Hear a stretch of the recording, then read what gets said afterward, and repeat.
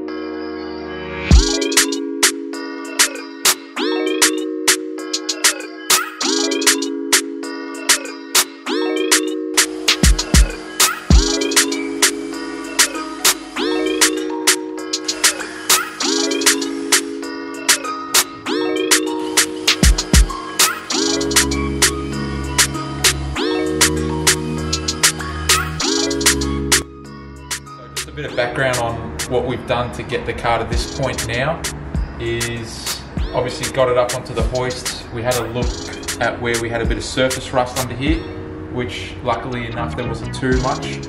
So got the wire wheel out, got back all the surface rust to bare metal to get that prepped. Once we had gone through the whole car, we had to block off all of the threaded holes with masking tape. So we don't want the underbody protectant to get in there because it can be pretty thick and you'll probably have a bad time trying to fit your hardware once it's painted. So we've done that. We've prep washed everything just with the standard wax and grease remover.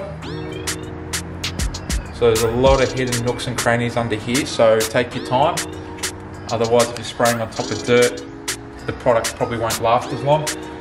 Wherever we've gone down to bare metal, which there's a couple of spots under here, we're going to go over it with a little bit of primer.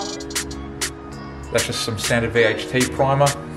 And then once all that's dried and set, we've got Sika underbody coating.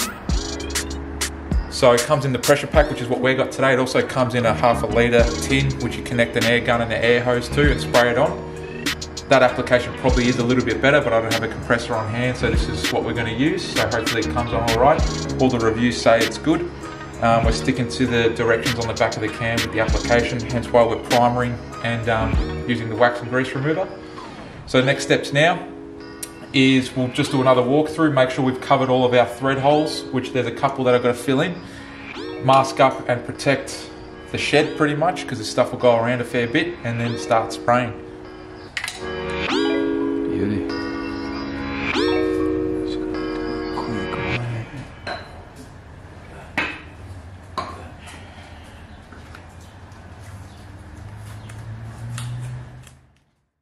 Alrighty, so we've masked up, we've got plastic sheets up just to avoid overspray going everywhere in the shed.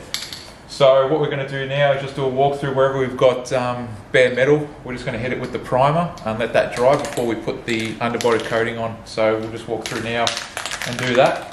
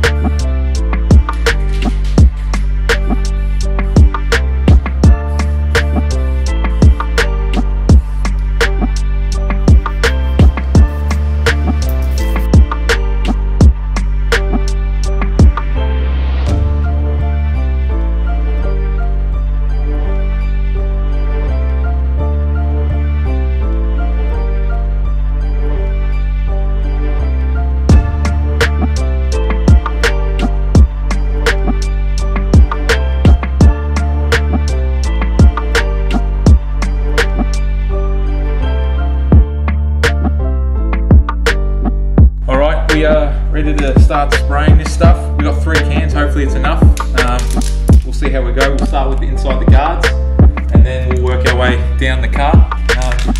So yeah, fingers crossed.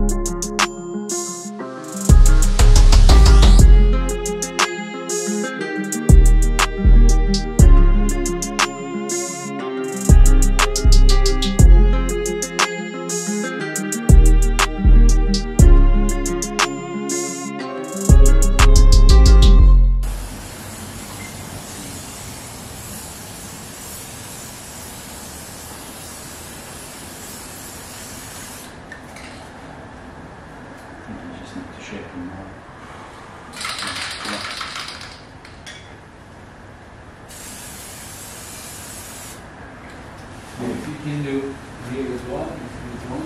Yeah, we'll do it on both rails.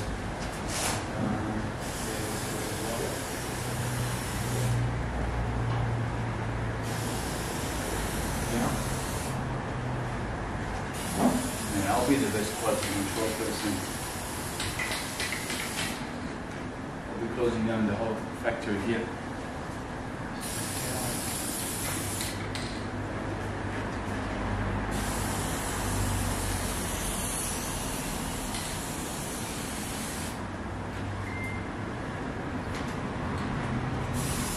Let me put this here.